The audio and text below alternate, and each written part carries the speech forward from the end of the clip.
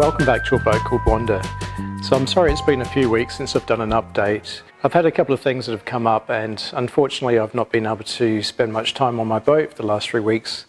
I'm really keen to get back into it, but I'm also starting to feel very overwhelmed with the amount of work that has to be done to get Wanda anywhere near ready to get her outside and finally get her into the water. Okay, so I need to get back and try and finish that foredeck because that's a real nuisance, having all those pieces missing and having that deck quite unstable. It means I need to be careful where I walk. I've got the foam all cut up and ready to go. I'm just going to go up now and bed that down. Okay, well that's another thing done. So I've put the 2 pieces of foam down on this side and got some bedding compound and filled up that gap there. So I'll let this cure for a day, and the next couple of days are going to be very, very warm, so I won't start laminating this yet till it cools down a bit. So next steps, I'll start working on those side decks. There are big sections there that need to be done next. Okay, so this is my marine plywood that's arrived, 15mm thick, really good quality, and so I can use this to cut up some strips to make the part that goes under the Genoa track in the core. So I'll get to work on this next.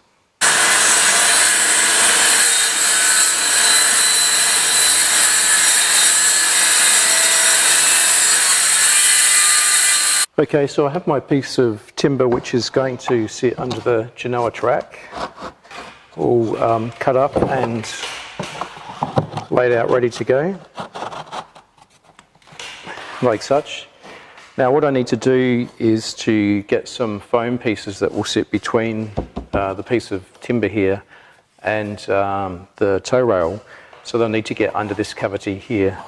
Now for everything else, I've just been able to get some tracing paper and mark out the size that way and then go and cut the foam. I can't use tracing paper that easily because I need to estimate how far under this cavity I need to get to butt up against this tow rail. So that's what I'm going to do now, and the way I'm going to do that is just by having a series of cardboard pieces like this, which I'll sort of push under here and fit against the tow rail, and then stack them up side by side so that I can then kind of work out the shape of this cavity, and then I can use that to cut out the foam. Okay, so now I can just reassemble all of my segments to create that outline of the template that I need to make up. So you can see I've just got all of my pieces sort of reconstructed back here, and this will represent the line of the tow rail that I need to butt up against, and this is the line that goes up against the marine ply piece that's meant to go under the Genoa track. So there we go, this is the piece of foam that I need to cut out next. A piece from this edge here up to this line here, which goes down this way. This is too big for one piece, it's about 1.4 meters long, so I'll need to cut up a couple of pieces to make this up. But that's fine, I've got plenty of pieces of offcuts. Okay, so next step, look at what pieces I've got here and work out how many sections I'm going to do it in.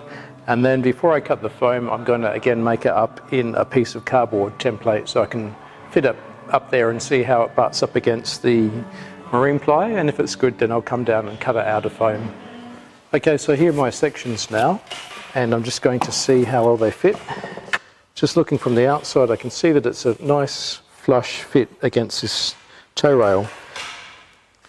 So hopefully it should sit in here quite nicely, and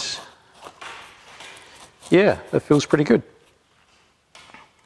Okay, so now I can just go ahead and mark out the other side, which is the part that's butts up against the timber, and of course what I've done with the timber is created a 30 degrees chamfer here, so instead of having like a flush or straight butt like that, the foam will be able to lay over this, give it a little bit more support.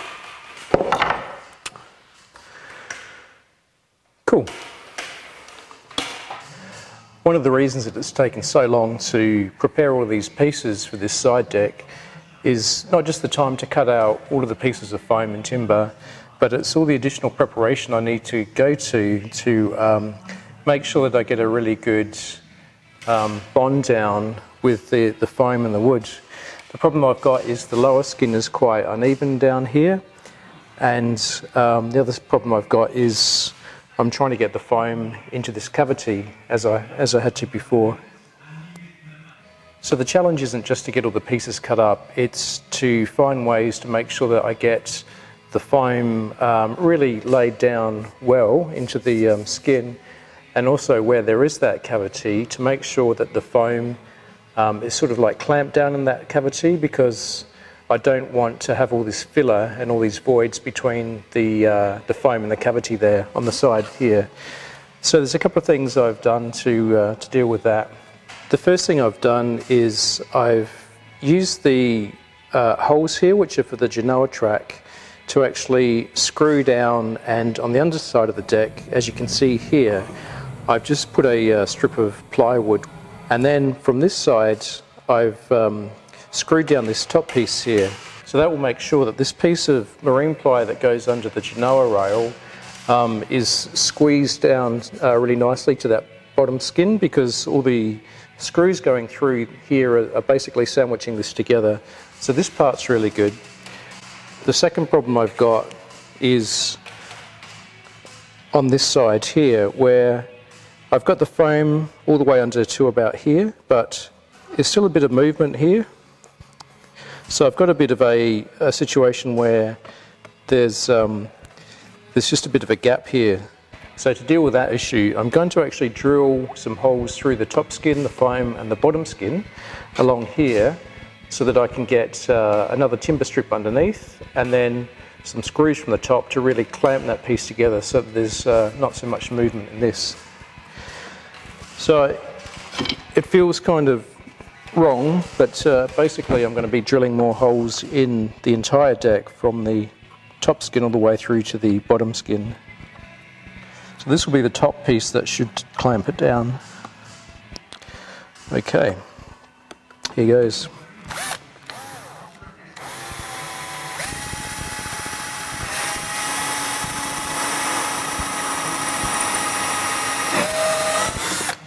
All the way through. Okay, well that was very easy. So now I'll go underneath into the cabin and I'll tack this up on the other side, and then I'll drill some pilot holes through this and be able to screw it down.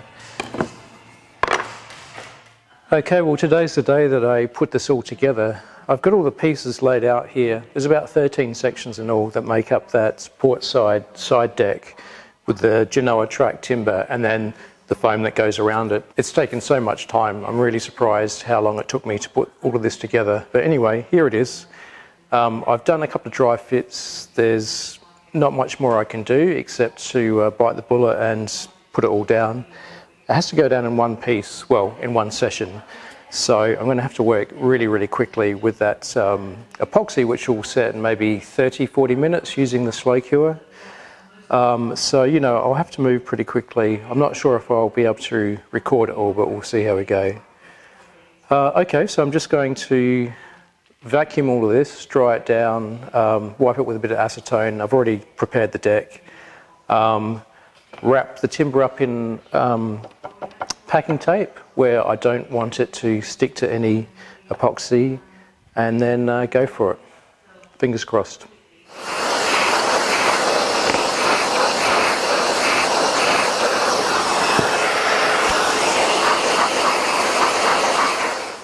Okay, so I'm just going to mix up my thickened epoxy now and get up there and start bedding all that stuff down.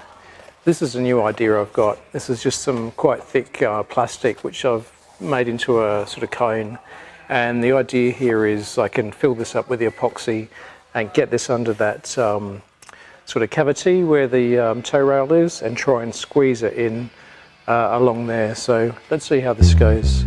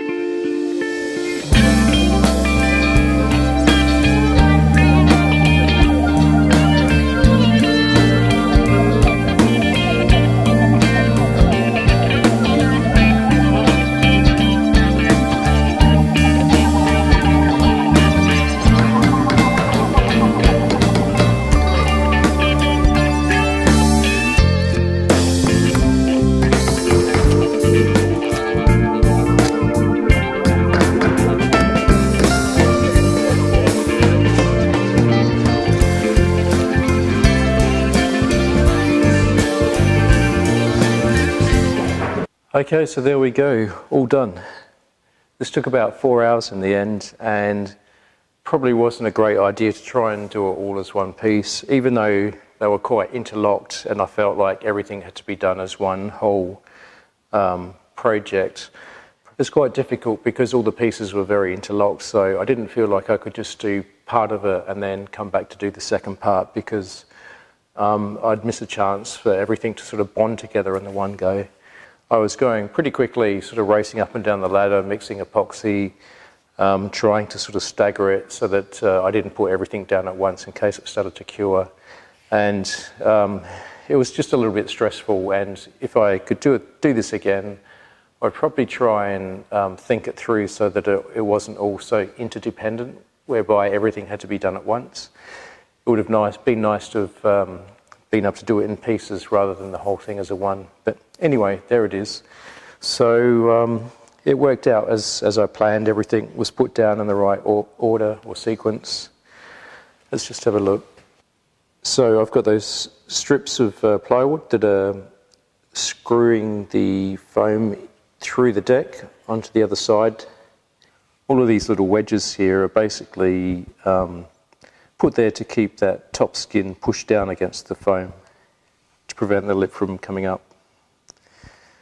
So there we go. Well, I'll leave the update at this point. This was another one of those weeks where I spent 3 days just cutting things up and doing the preparation, and then a half day actually putting it all together. Which is typical of this sort of deck repair work where it's all prep and cutting and sanding and all that sort of stuff. So anyway, that's my week. This is what I've done, and next week I should be able to do the other side of the deck. That's going to be much, much easier because I don't have that cavity against the toe rail to worry about. It's just a nice square piece that's been cut away, and that's a lot easier to work with. This was a real pain in the butt trying to get the foam wedged in against that toe rail. The other side won't have any of that, so I'll just fly through that. And then also I can laminate the foredeck, which would be great because I'm really dying to walk on that and see what it's like. So thanks for watching. Come back and have a look next week, and hopefully that'll be done. We'll see you then. Cheers.